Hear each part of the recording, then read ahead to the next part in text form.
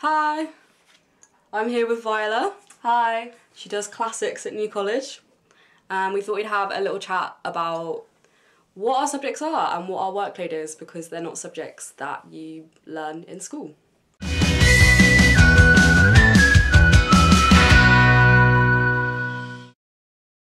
So Viola has a blog, and I was reading it the other day, and I found it really interesting because I was reading your post that's called like my UCAS story, and I read it, and you did A-levels in maths, further maths, physics and chemistry, yes? Yes, and classical civilization. And classical civilization. That was really interesting to me because I did only STEM subjects at A-level and I never considered doing a humanity. So maybe do you want to talk about how you came to that decision? Yeah, so I thought that I was going to apply for physical chemistry or chemical physics or natural sciences when I was choosing my A-levels, obviously, maths, physics, chemistry.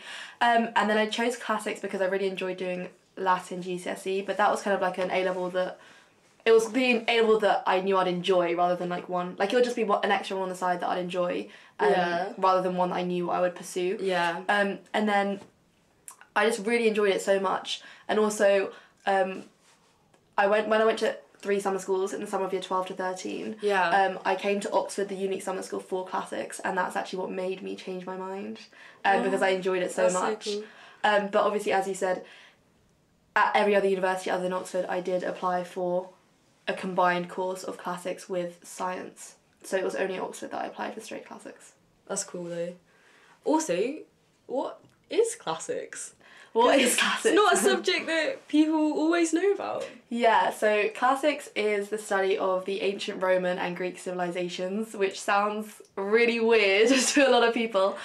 So I study Latin, and I will pick up ancient Greek in 3rd year, and then I just study the history, literature and philosophy around that. Although the classics course here you can do modern philosophy, which is quite good. That's pretty cool. Yeah. So you can learn classics from scratch with no like prior knowledge of Latin or... So Oxford's course is really good. There's 5 different courses. I'm on course 2, which means I don't have either Latin or Greek A-level. So my first 2 terms are dedicated to learning Latin intensively and becoming up to A-level standard, basically. Which is pretty cool. See, because I only ever did STEM A-levels, that I did A-levels in maths, further maths, physics, computing. And I never considered applying for a humanity at Oxford. But now that I've come to Oxford, I've met like quite a few people who are doing subjects like PPE who only did STEM subjects at A-level, which is really interesting for me. I don't regret my choice of engineering, but I never ever considered doing a subject that wasn't maths, physics, engineering. No, it was really, really strange because I remember I'd just come off an Eton summer school for physics and chemistry, and I was telling my mum how I really enjoyed that. Yes, Eton summer school for state school pupils only. Oh, that's cool. Yeah. And then the week after I went to Oxford, to Unique, and I remember I texted my mum and I just said, "Mum, I think I want to apply for classics."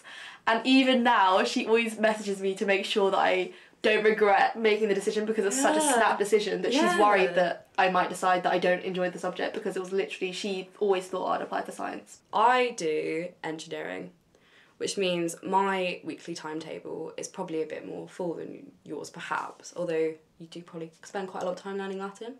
Yeah, so my course generally is different from other art subjects at the moment, just because I have to do intensive Latin. So I have 1 hour class every morning at 9 a.m.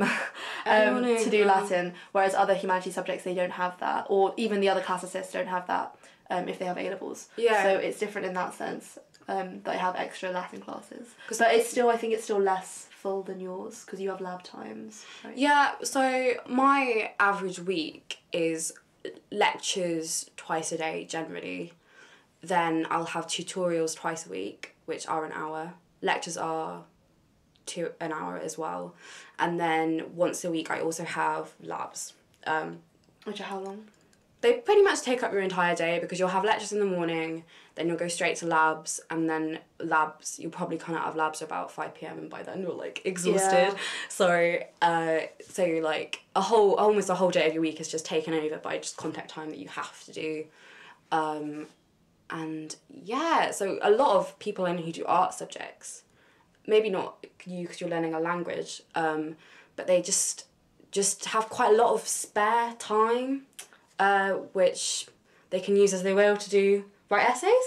Do you write essays? Yeah, so last time I didn't write essays, and last time I had a lot of free time. Yeah. So last time I had my 1 hour class in the mornings, I had 3 lectures in the whole week, and then I had 1 language tutorial. So I did have a lot of free time last term, and I mean, I probably should have spent more time working, but because this time I now have to do the weekly essay, I do still have quite a lot of free time, so my title's up there. But I have my 1 hour class in the morning.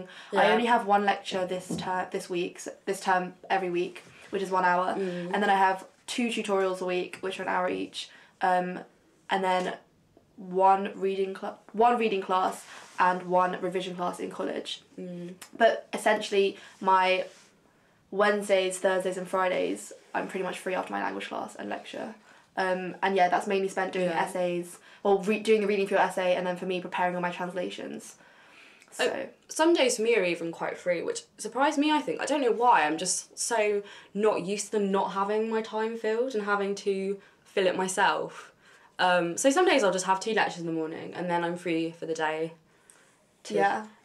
We try it. Go to the library, work, but so how much work do you think you do on an average day, or does it really vary? Okay, so it really varies. So my deadlines are Monday and Wednesday. Monday I have to have prepared at least 100 lines of 1 book from the Aeneid, and then Wednesday morning is my essay deadline. Yeah. So generally I will do my translation for Monday on the weekend, which I haven't done yet because it's Saturday today. Okay, yeah, so tomorrow I'll spend all day probably finishing my translation, which I should have started earlier on in the week. And then I'll do also, the weekend I'll do my reading and I'll do the translation work. Monday evening, after I've had the class and everything, I'll start planning my essay. Tuesday, the whole day, I genuinely frantically panic and write the entire essay in the day. And then Wednesday morning, once the tutorial's done, I should then start my next round of work, but I basically just don't do any work Wednesday, Thursday, and most of Friday. But I'm sure that's not quite true. No. Well, this week I didn't do any work on Wednesday and Thursday, but yesterday I did do a lot of work. It's quite true, so because you have, say, deadlines, so I have like tutorial sheets to hand in twice a week. You can get into the habit of doing your cheat sheets just in the one day before your tutorial, and just spending hours and hours and hours in the library and hating yourself. On the type of student. So there are some students who like to do a bit every day, and then there are people like me who leave it till the last minute because it's going to have to get done anyway.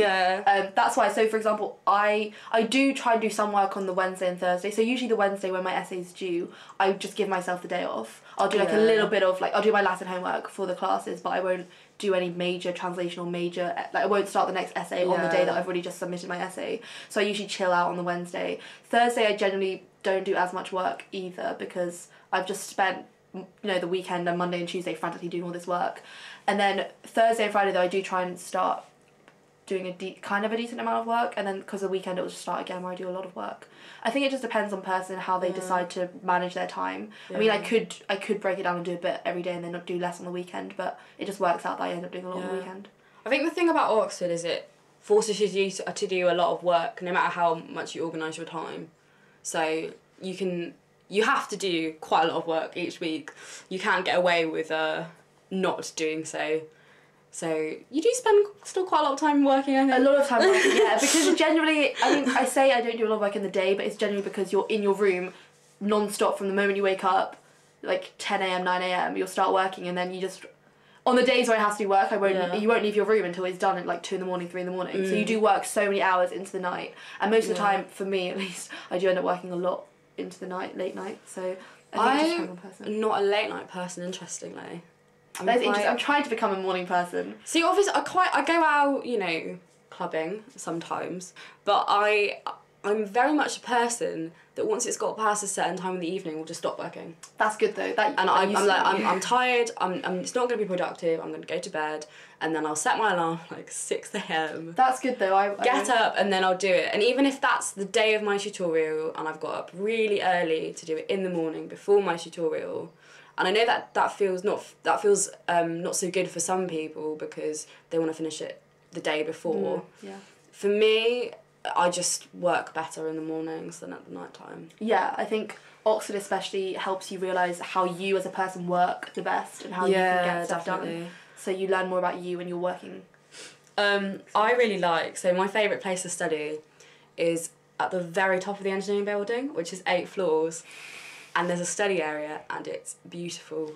So it's got the best view of Oxford, and it's a really great place to study. So I'll go up there early in the morning sometimes, watch the sun come up over Oxford. Nice. What time does it open? When I say watch the sun come up over Oxford, I probably only ever get there about maybe 8 AM earliest. But like our library only opens at 9 AM. Really? Ours is 24 hour. Yeah, that's your one downside to you know. It's not 24-hour library. Use a very nice college though. So thank you for joining me in this little chat. It's been good. It's fine. We're sitting in my room. She gave it to me. It's really nice. And yeah, Viola makes videos as well. They're very good. She vlogs weekly about Oxford life. I would definitely recommend them if you like this channel and you're interested in finding out. And you'll probably see Rowan on my channel at some point because we're going to do a formal swap. And I'm going to her bot tonight as well. So that footage will be on my YouTube channel. It's going to be very exciting. Yeah, okay, cool. Thanks for watching. Thanks for watching. Bye. Bye.